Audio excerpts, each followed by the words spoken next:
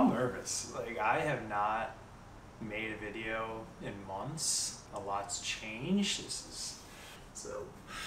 Woo! Knock the dust off.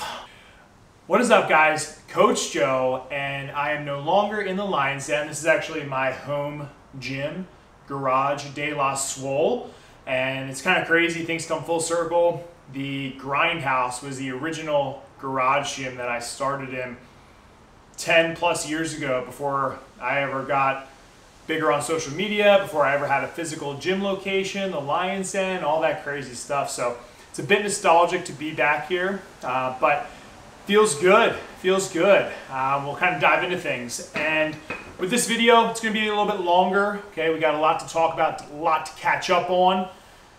There's not gonna be much training footage or any footage. It's just gonna be me and you talking, real talk, vulnerability, and kind of just giving you an update with where I'm at and where we're going together, because that's what this whole thing is about. You know, our relationship, growing, molding, shaping, taking on adversity, overcoming adversity, getting better, and getting after it. So yeah, I guess the biggest thing in the last couple months of my life is that I closed a huge chapter. Right? I ran the Lion's Den gym, which started in 2016 and officially closed at the end of June. So huge chapter. I mean, I poured my life, my soul, my being, everything into that place. It was my dream, you know, for that duration of time. There are so many amazing people that came there, that I met, that dropped in, that we did competitions with. I mean, just such an amazing place. And I think what made that place so unique and amazing was the community that was fostered and created there. It was unlike anything that I've ever been a part of, and I was able to take things from different gyms that I worked at or I went to and make it my own and a unique experience. So I'm just forever grateful for that place. I will always, for the rest of my life, have a special place in my heart for the Lion's Den. And you know, man, it's been a while. It's been a wild ride. And for those of you that have maybe been following me since the garage days, or maybe, you know, when the den started, or maybe in the middle of the den, it's just so many videos, you know, so many memories, so many PRs, so many exciting things. And I'm just going to hold on to that, you know, for the rest of my life. But, you know, as life goes on, things change, right? Our visions change, our goals change, what we want to do with our life changes. And for me, it was at the point where I knew I needed to do something else. Okay, that chapter for me was coming to an end. That's just what it was. So I'm not going to go into too many details on like reason why I closed it, other than the fact that it just needed to happen. And it was a stepping stone to get me to where I'm heading next. And I'm really excited about, you know, the future. Some of it's still unknown, but I just have really good vibes and good feelings about what's to come. You know, there's opportunities that have been presented, and I'm just taking this time to kind of process everything. You know, I've been getting back into training, which we'll talk about in a minute, like at a serious level, and I've just been enjoying that so much. But, you know, if you've done something or had a career that was basically my entire 20s, so I'm 30 now, but I started that whole vision and journey when I was about 22 years old, so like 8 years, almost my entire decade of my life was devoted to that. You just want to take some time. You want to take some time to process everything, feel those emotions, and, you know, then have the roadmap kind of moving forward. But you don't want to rush that. You don't want to rush that period. I think I've either rushed that in the past, or I didn't process things long enough as they should have been processed, and I jumped the gun. So, you know, this has kind of been the remainder of my summer, has just been getting settled, you know, processing what has happened, and moving forward. And like I said, that place is just such a special place in my heart. The people are amazing. I still keep in contact with a lot of the people, and I'm always trying to do whatever I can to help level those people up in their journeys, because that's my sole driving purpose, is just to help as many people as I possibly can. And before we move on, I just want to say thank you so much to everybody who's been a part of that. Like I said, whether you dropped in, whether you came to a strongman competition, whether you were a member, in any capacity, you guys watching these videos help support that business with the financial monetization of this channel. You know, anyone who's ever purchased programs, all that kind of stuff. It just means so much. So, you know, as I process, I keep saying the word process. Every time I say the word process, drink your pre-workout or whatever beverage of choice that you would like to drink, is gratitude, right? I just just keep thinking about how grateful I am, you know, with the coaches that I had, the people a part of that, just in every aspect. You know, I was able to do something at such a young age that a lot of people didn't have the opportunity to do. So just overall, just filled with gratitude, but equally as excited to move on to something bigger, something greater, using all the knowledge and experience that I had with the physical location to just amplify myself as a person, as a coach, and just grow to that next level. Like that's what it's all about. So kind of changing gears, right? As you notice, okay, we're in my home gym, my garage gym, and maybe at some point I'll put a video out. But I've been getting after it with training. There's been a period, I would say the last year or 2 years-ish, where I was kind of floating around with different ideas of training, what to do. I also had a lot going on in terms of running a physical gym location, being a high school lacrosse coach, having another part-time job, doing the online stuff. I was getting pulled in so many directions, and when you get pulled in so many directions, it's hard to really excel at one of those things, right? You're kind of making minor gains in a bunch of pots, but for me, that became very stressful, and training kind of fell on the wayside a bit, where I was just kind of doing maintenance stuff, where I'd go back and forth with ideas, but it was tough to compete because I know what it takes to be a top level competitor, and with everything I was doing, like that prep was just not feasible.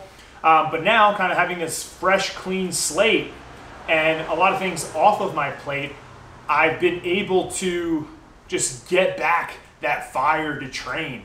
And there's just something about being in this garage that's just gritty.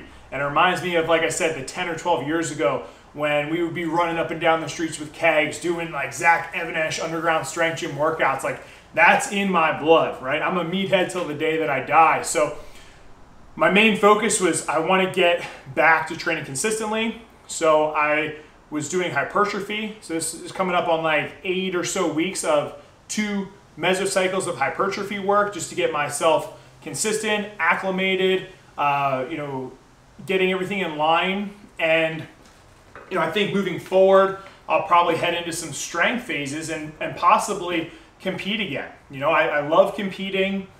I love the sport of strongman and strength sports in general. It's always going to be a part of me. At this point, I'm going to bring a new athlete, right? New chapter, new me, new athlete. I just want to go in. I want to have fun. The expectations are only of myself and where I'm at. I'm not trying to have others' expectations get into my brain or think about what I was in the past. I'm just worried about right now. So that's kind of where we're at with training. You know, and throughout videos that I'll show, you'll see how I'm utilizing the garage gym and the equipment that I have, because obviously I went from having a big 5,000 square foot gym, lots of toys, bells and whistles, to then back into a 2-car garage. So you got to find a way to be efficient with your space, the time that you have, and the equipment that you have available. But, you know, I got balls strong when I was younger, training in here, and I didn't have any of that stuff. So now it's like, I'm loving it, man. I'm loving seeing what I can do with what I have. So that's kind of my training approach, and I have some training footage that I've been taking throughout the week that I'll do some training updates. And if you guys are on my Patreon, I've put up my whole entire mesocycles, so you guys know what I'm doing. You know what the program looks like. Some of you guys are following along. That's awesome. But then when it comes to just where I'm at in general, I've switched gears, taking more of a health conscious approach for the long term. And if you guys follow me on Instagram or Patreon, I talk about some of the issues that I've been facing. You know, I had some hormone problems and just some other things that I've got, you know, looked at through blood work. And, you know, I don't know if it's normal, like when you're around 30, or maybe it's between like 35, 40, you just start to think about things differently, or at least I am. And I want to be around for the long haul. I still want to be strong as balls, right? But I also want to have a healthy heart, okay, a healthy body, healthy mind. So I'm taking a way more holistic approach to my training in the gym, my nutrition, right, my habits and lifestyle, just so that I can be around for the long haul. And I understand that my peak of my strength training career, right, is probably somewhere between 30 and 40, right? But I want to be relevant for, like I said, the long term. I want to be like a Dave Tate, right? Guys who are still bringing value, and it's far after their, you know, peak strength days. Because you see so many people who that's all they chase, and there's nothing necessarily wrong with that. It's just my goals are a bit different, where I want to make sure that, you know, if I have kids, I can play with my kids, right? I can go out and play with my dog, my friends, I can keep my levels of everything in check while still attaining the goals that I have. So just taking more of a health conscious approach, and we'll talk more about that in later videos, how I'm doing my training versus the past and now, nutrition, past versus now, just being more aware of my health metrics, right? Getting regular blood work done, and, all those little variables that are going to give me more likelihood to stick around for the long haul. So that's kind of where we're at. In terms of body composition wise, I'm in a cut. The heaviest I ever was about 285. Right now, I'm just around 250. So I've been doing a cut for 8 weeks with a nutrition coach. I'm actually learning a lot about nutrition as well, so I can better serve myself and others.